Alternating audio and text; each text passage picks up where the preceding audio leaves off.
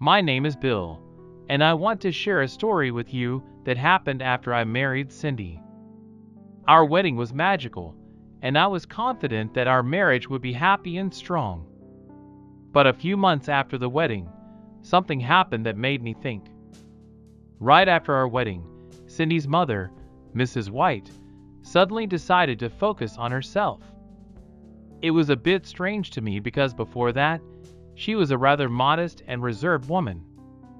However, she started going to the gym, her wardrobe changed noticeably, and she began to behave much more freely. At first, I thought it was just an attempt to change, and I didn't pay much attention to it. But literally 2 months later, she changed a lot. She became more self-confident, and her behavior sometimes made me feel uneasy.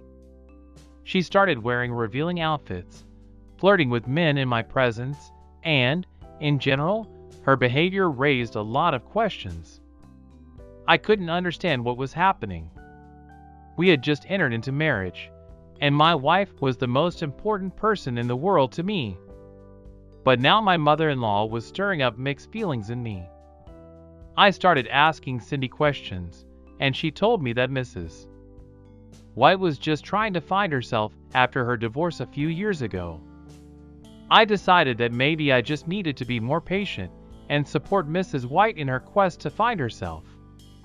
But over time, the situation became more complicated. My mother-in-law started throwing parties and inviting different men. This not only caused my concern, but also led to arguments between Cindy and me. I realized that my secret could not remain a secret for much longer. I began to think about how to tell Cindy about my feelings toward her mother. But every time I tried to bring up the topic, the words got stuck in my throat.